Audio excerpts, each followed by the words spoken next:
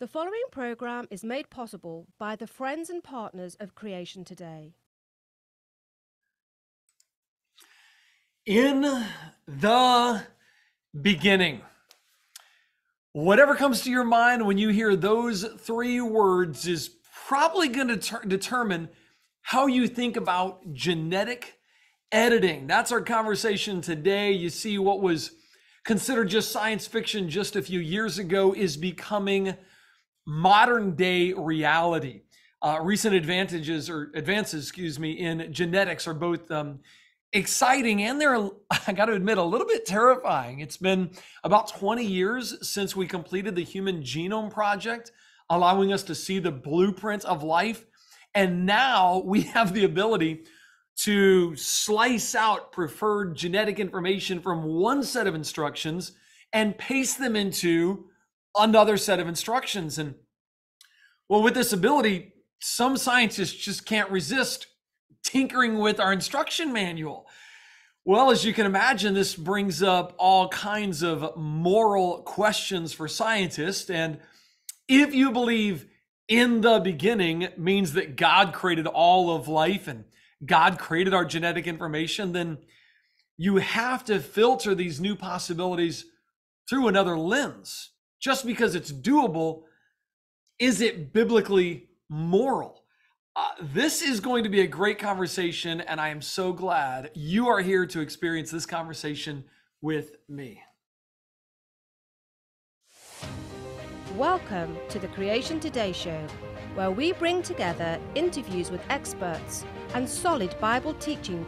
Your host, Eric Hovind, affirms the ultimate authority of God's Word, the truth of creation, and why it matters to you. If you are joining me via Facebook or YouTube, or you're listening to the awesome Creation Today podcast, or maybe you're watching from one of our partner television stations, I want to say a sincere thank you for peeking into our community of individuals who just want to be discipled with science and scripture. Our mission here is really simple. We want to turn stumbling blocks into stepping stones on people's journey to know Christ. So if you've ever wanted to join a community, come on over to creationtoday.org and partner with us. Your partnership gives you access to everything we are doing, and it lets you interact with our guests here on the show. Hey, to all my Creation Today partners, thank you guys for hanging out with us. Lisa and Kevin and Jim and Gary and Dennis, PK, all of you guys, thanks for hanging out. If you want, go ahead and start in the chat, letting me know what you think about genetic editing, okay? Because after I introduce my guest, I want to read some of your thoughts, because I know several of you have already reached out and you've said you're really looking forward to this conversation, and I am too, okay? My guest today is none other than the amazing Dr. Georgia Purdom. Her PhD is in molecular genetics from Ohio State University. And today, along with researching and writing and speaking for Answers in Genesis, Dr. Purdom is the director of educational content for Answers in Genesis. And many of you will remember that she was one of our experts in the film Genesis, Paradise Lost. I think it's safe to say she's got a lot on her plate. So Dr. Purdom, thank you so much for taking time to be on the Creation Today show with us today. We really appreciate it. Oh, it's my pleasure to be here, Eric. Hey, I want to give you an update real quick to start. Several years ago, you braved a winter storm in order to come to the Creation Museum where you work and do an interview for Genesis Paradise Lost. And the film now, I just wanted to update you, it's been translated into 31 languages. It's been distributed to 112 countries, and we've sold more than 150,000 copies worldwide. So that, along with what you guys do at Answers in Genesis, which literally blows my mind, it's just amazing to see all that God is doing with your life. Truly remarkable. We as a ministry just want to say thank you for being willing to use your life by God, or let God use your life for his glory. We really appreciate the work that you do. Well, thanks for letting me be a part of that film. You know, it's just great to see the impact that it has on our guests here at the Creation Museum as they watch it in a special effects 4D theater that we have. And I noticed too, when you showed the clip, I'm like, I looked a lot younger then as well. Well, that's been a couple years. I got to admit, I think I had a slightly skinnier face back then. Hey, we've got a really interesting topic today, genetic editing. And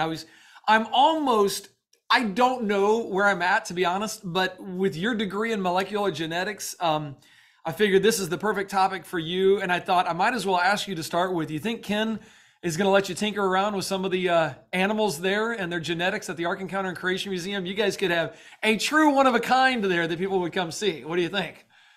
I don't think he's going to let me do that, and I'm not sure that I would want to do that. It's not that easy. A lot of times, I think when we hear about these types of technologies, it might sound relatively simple what they're saying, but the reality is that it's very, very complex, and we're still very much in the early stages of this. Well, that's what I would love for you to kind of get us up to speed on the whole genetics process. Maybe you could kind of start with giving us a little history if you think that's a good place to start. But I really am. I'm sitting here as a student today going, help. I know that some crazy things have happened that blow my mind. But where were we and where are we at and where do you think we're going? Okay. That's a big question. So Yeah. let me start with a little bit of history. So really, Okay. genetics as a science hasn't been around all that long, because it is so challenging. You can't just look through a light microscope and see DNA. That's just not possible. And so really, the first time that we kind of see genetics coming into play or developing as a science is Gregor Mendel. Back in the 1800s, the mid to late 1800s, with his pea plants and figuring out that certain traits were inherited, and doing some of the genetics on that, but he didn't really know what the molecule of heredity was. He knew that obviously offspring could inherit from their parents, and they did so in a certain fashion. He came up with certain laws, so to speak, within genetics, but he didn't really know what was the molecule that did that. And so that took a lot more experiments throughout the early 1900s to really nail down that it was DNA. But even then, we still didn't know what DNA looked like, right? What was the structure of DNA? And that wasn't until the early 1950s when Watson and Crick first published their paper showing the actual structure of DNA. So when you think about it, it really hasn't, it's really only been in the last 70 or so years that we've even known about the structure of DNA. And it wasn't until 2000 that we first even sequenced the human genome. So I know it was right as I graduated and got my PhD that they had figured out the human genome. And I, in fact, just saw a paper today where even 22 years later, they said we finally actually sequenced every single base in the human genome. Because even though we came out with a sequence for it, there were still parts of it that are hard to sequence. And so we're just now. So this is where we're at. That's what I'm saying is this is all very new technology, very new information that we're still dealing with as a whole when it comes to genetics. So I'm curious.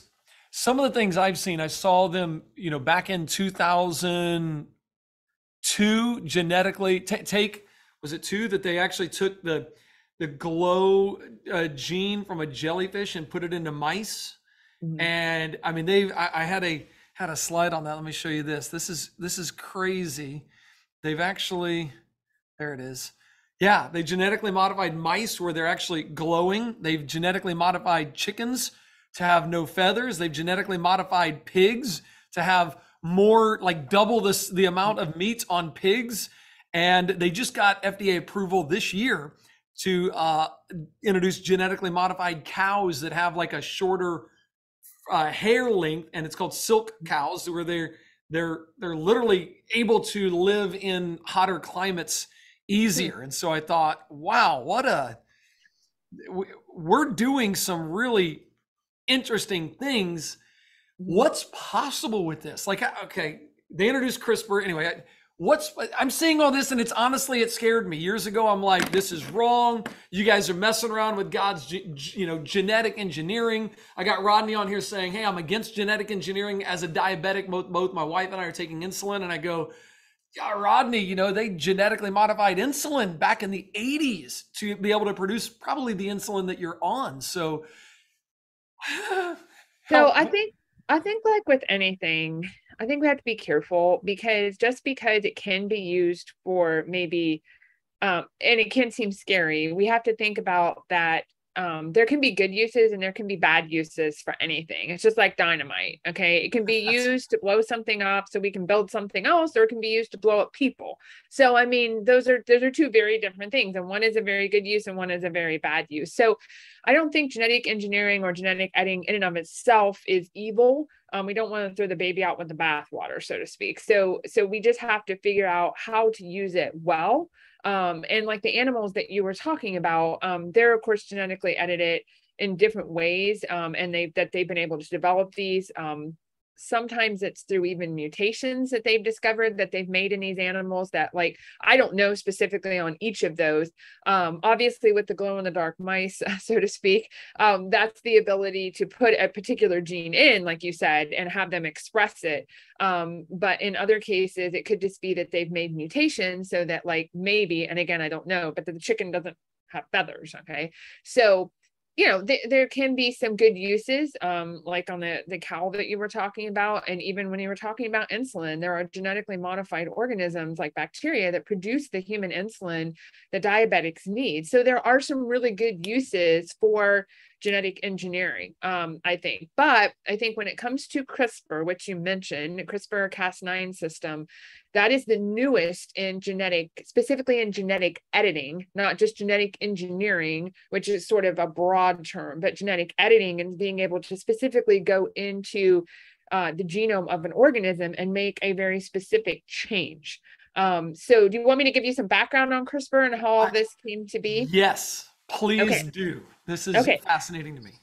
So CRISPR was first kind of the whole system. It actually comes from bacteria. So I don't know if most people understand that, but the CRISPR-Cas9 system, it comes from bacteria and they use it as part of their immune system. So it might seem kind of weird that bacteria have an immune system, but they get infected with viruses just like we do. And so this is a way for them to sort of fight back against those viruses.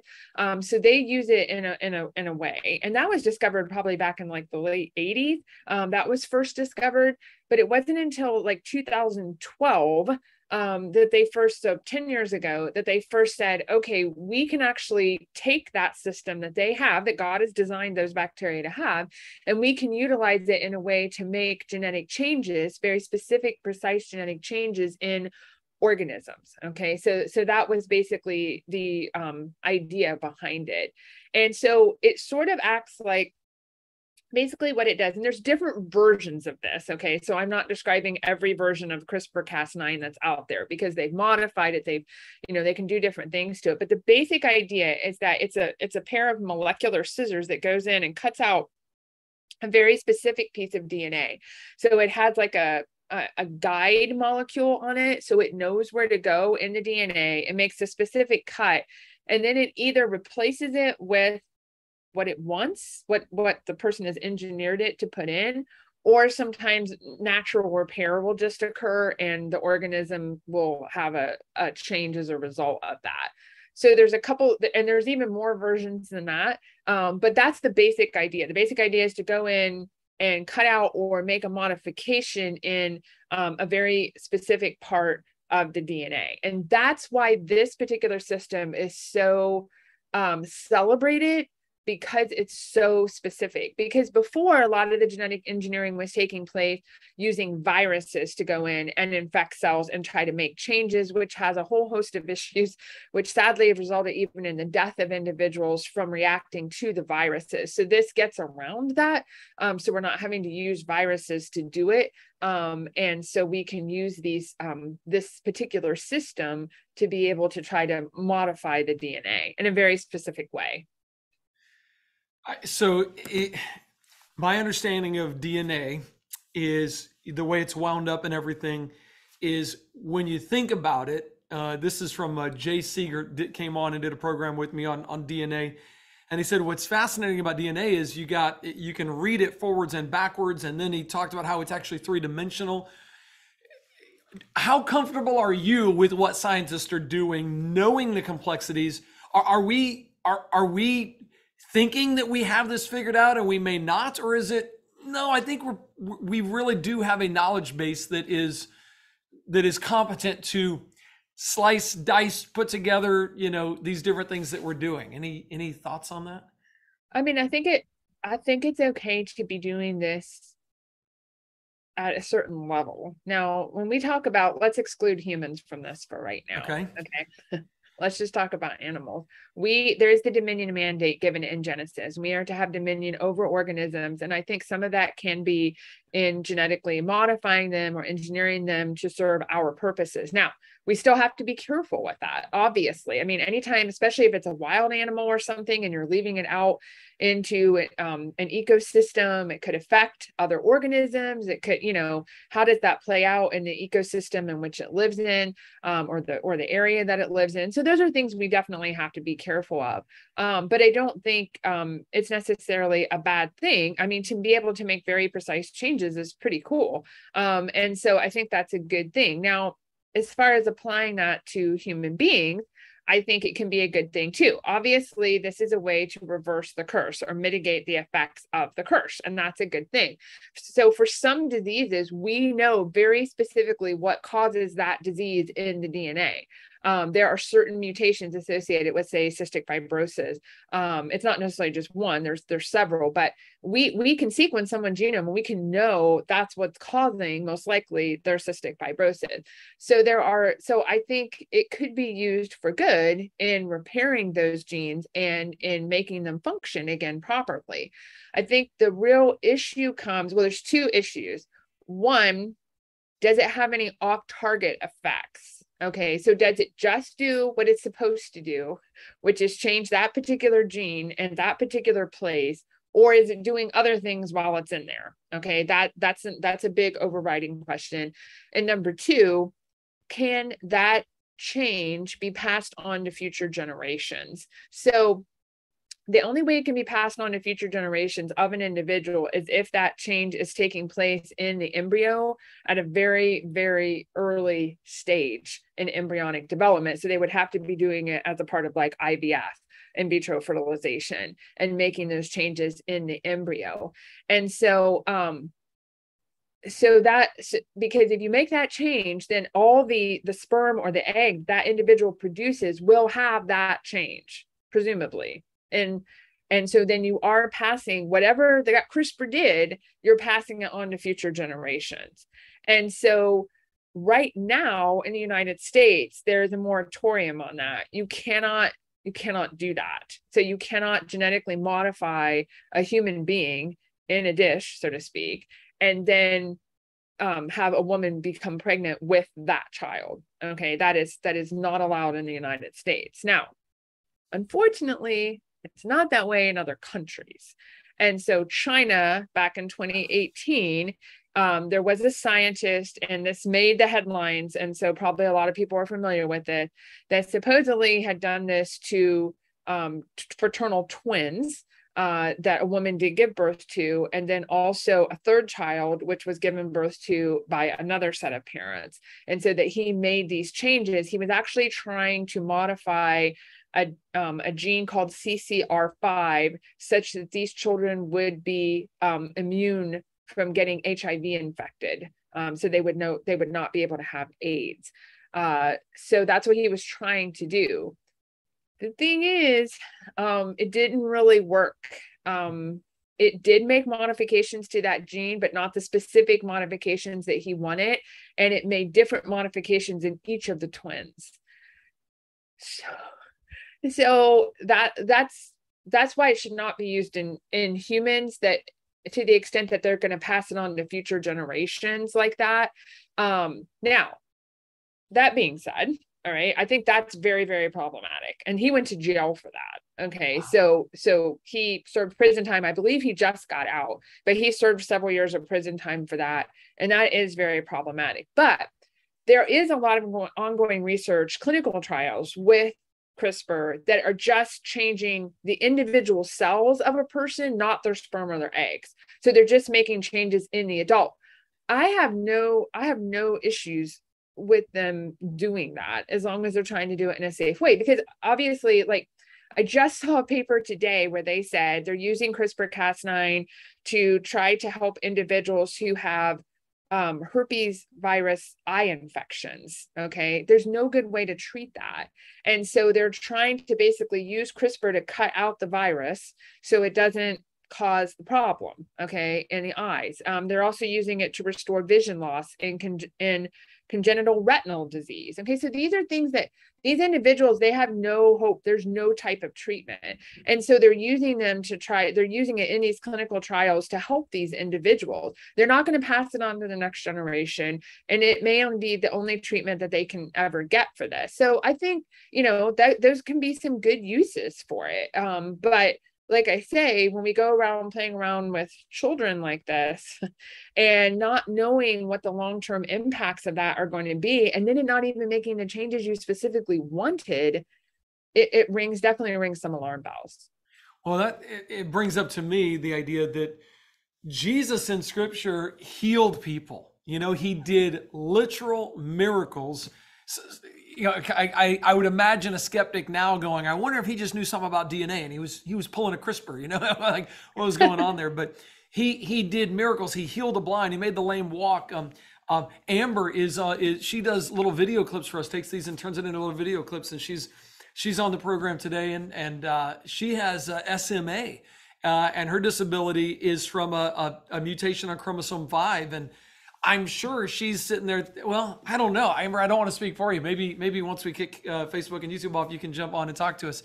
But going, okay, this is the way God made me, but what if something could change? I think I'll let her tell us about that afterwards. But anyway, she suffers right now from SMA, and another friend of ours that used to help us here has cystic fibrosis. And I go, if this is something that can help in the healing process, we're all trying to get back to the perfect world, right? We're all in this sin-cursed world. We're trying to get back to the Garden of Eden. We want that health, that slowest possible rate of dying, health. We want that in our lives. And so it's hard to look at somebody who's suffering from a disease and go, yeah, we shouldn't be doing any genetic modification, even if it does help you. I go, man, personally, I'm kind of like, I kind of would, yeah, I think if I was going blind from something, I would want something that could help that. So I see the good from it. I also see, as Gary says in the chat, one of our members, he said it can be helpful, but the concern is who's going to be regulating what? Yeah. And what should be done? In a society where godly morals are no longer the criteria for our behavior, we can't control negative and damaging uses of this ability. So where does our worldview come into genetic editing? Yeah, and I think we have to, as Christians, we do have to think about those things. We don't have control over it from most of the scientists working on this probably are not Christians. They don't have a biblical worldview. They don't see anything wrong with even experimenting on what are essentially little tiny babies in a dish. And then throwing those out. That's already happened with CRISPR, where they've experimented even here in the US. That part is allowed, sadly. And so I would say anything, obviously, that takes the life of an individual should not be done. Any type of embryonic stem cells or embryonic, using embryos to test these things is definitely a wrong thing, because it's killing, ultimately results in the death of these individuals. Not that the process did it, but then they're throwing them out afterwards because they're not allowing them to be implanted. So I think that's the number one criteria, is to preserve life, even the unborn life. So we have to do that. And I think too, we have to look at, some people talk about playing God. Well, but we do, I don't see how this is different fundamentally from saying, even going in and doing surgery on a child in the womb. How is it fundamentally different from doing something even out, like me, I don't hear well. And so I had to have a cochlear implant. All right. So there's electrodes implanted into my head that allows me to hear. So I don't see how it's fundamentally different from those things. And so those are good things and good ways to be able to mitigate the effects of the curse in a fallen world. But when it goes to either killing life, or when it goes to it being passed on to future generations, then I think we have to draw the line, and we have to say that's not somewhere we're willing to go, especially when, and there's been some other papers that have come out recently that showed that CRISPR is having off-target effects. So that is a concern of mine. with this particular technique, and we need to do more research on it, and we need to really carefully look at that. So it's not quite slicing and putting in exactly what we think or what we're trying to do every time. And when you have those kind of, quote, mutations or those kind of side effects, I guess you'll say, where it cuts and splices or does something it's not supposed to and targets something that you weren't intending, we don't know what the outcome is. I mean, we're kind of left in the dark. I looked at the, I should have put these slides in there. They have the human chromosomes mapped out 1 through 26, and then the X and the Y, and they show all the different places where they know a mutation here causes this disease, mutation here causes this disease. And first of all, it flies in the face of evolution that says mutations cause evolution to happen. All we see is these mutations. It's like, these are the diseases that we know about. These aren't even the ones that track the people that died because we never got to figure it out. So not including the deadly ones. We're not seeing these beneficial mutations. But when it comes to the line, you said, okay, killing human life is a line. Being passed down to the next generation would be a line, because now you don't know how many people you're affecting when you do something in the embryonic stage that is going to affect their children and their children's children and so on. Are there any other like lines in the sand that we should be thinking through from a Christian worldview? Yeah, I mean, I think the other line that we think about obviously with this is eugenics. And so where is it going to stop? I mean, obviously, in curing disease is a good thing. And I don't think anyone's going to argue that you shouldn't cure disease. But where does that stop? Well, I'm not happy with my height, or I'm not happy with my, whatever it might be. Now, I don't think in adults, we don't really think about that, because I mean, once you're grown, you're probably not going to be able to change your height through genetic editing. It's just probably not going to happen. Okay. Your bones aren't going to be able to probably handle that and do that and grow and change. So I think the eugenics concern is more of a concern for at the embryonic stage, where they would be making changes, not just to cure disease, which would, again, I'm not saying that we couldn't do that at some point, but I am saying that right now, I cannot see that, because it does appear to be making off-target effects. So that's my concern with that right now. But the question was, even if we decided, okay, well, if we can just cure this one thing and fix this one thing, then that's okay, even at the embryonic stages. But then where does it stop? Are we going to, I mean, probably a lot of people, I don't know how old your audience is, but I remember the movie Gattaca with Ethan Hawke and Gwyneth Paltrow. Okay. And if you haven't watched it, you should watch it. It's an older movie, but a lot of the things in that movie, it feels like very relevant to today, because in that society, they pick and choose, so to speak, the traits that they want. So obviously, just like with anything, it goes further than just curing disease, and that becomes the problem. And then you have eugenics, which means well-born or good in birth, and you have individuals selecting for or against certain traits, and then who pays for that, and do we prejudice against people who don't have that done? And it can have very catastrophic effects, just like it did in the early 1900s, when people weren't doing it on a genetic basis, but they were doing it on the outcomes, the traits, so to speak, that people showed.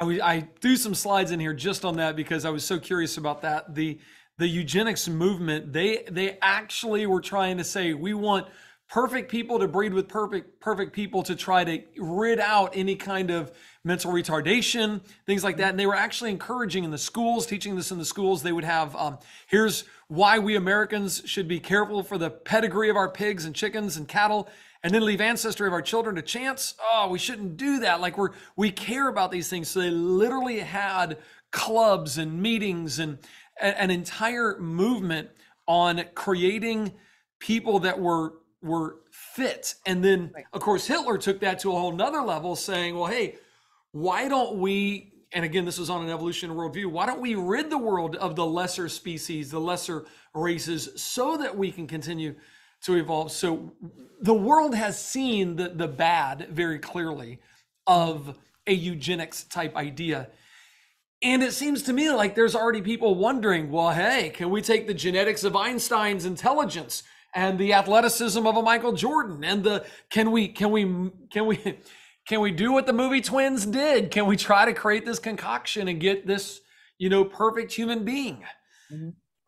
Yeah, I think that's the thing that has to be on everyone's mind as we sort through these things and think about these things. And even in, when we think about policies that are being created and regulations, and then it comes down to, voting for people that are going to, regulate some of these things and have a say in those regulations. We may not be able to do anything on a personal level, but we definitely can at the level of who we vote into office, and really thinking wisely about that and where they stand on these different issues. Because even when we think about genetic eugenics, there was a genetic anti-discrimination act passed years ago that you can't discriminate against someone on the basis of genetics for things like life insurance and all of that. So as we get more technologically savvy, I mean, like I say, there's a lot of great things, I think, with it. And I don't want people to just think that it's inherently bad. Even genetic screening to test for genetic errors, I think, can be a really good thing, but we can also see how it could be used in a very bad way too. So I think we just have to be watching where it's going, how it's going, and then thinking about how do we play a role in even with electing certain people, or speaking against certain people, or whatever it might be, and making our voice heard when it comes to these issues and what we need to think about. I'm going to have to let Facebook and YouTube go. Guys, thank you so much for joining me. If you want to catch more of this conversation, please come over to creationtoday.org and just partner with us for whatever you want, and be part of the conversation. And you'll get to interact with our guests. We sure love that. I just want you to know I'm about to ask Dr. Purdom about probably one of the main things that people use as evidence for evolution. It's what converted a friend of mine who's an atheist named Paul Enns. On YouTube, runs a channel called Paulogia. Just interviewed him a couple weeks ago. It's what took Rhett and Link. They were the most popular YouTube channel in the world, and caused them to say, I don't think Christianity is true anymore. I no longer believe the Bible. Evolution is true. All because of human chromosome number 2. I want to ask her about that and the genetics that's actually going on there, and a little bit more on this morality line. I mean, because we have this ability, how far do we go? I appreciate what you guys have already heard. Here's some lines in the sand. Don't kill human life. Don't have it be something that affects you don't know how many people down the line. So we've got a couple lines in the sand that I love, and I hope that that's helpful for you. You can join us each week here at noon live, Facebook, YouTube, and to our Creation Today watchers on television and on our podcast. Thank you guys so much for joining us. Look forward to seeing you next week. By the way, next week is going to be a great conversation. I'm talking to somebody who was a former atheist turned pastor, and getting his story here. Like, what did it take to go from atheism to belief in God, and then Christianity, and then a desire to not only leave atheism, but actually teach people not to be atheists. It's going to be a great conversation. You're going to love that one. Thank you guys for joining us. Dr. Purdom, probably one of the number one things that people use to leave the Christian worldview that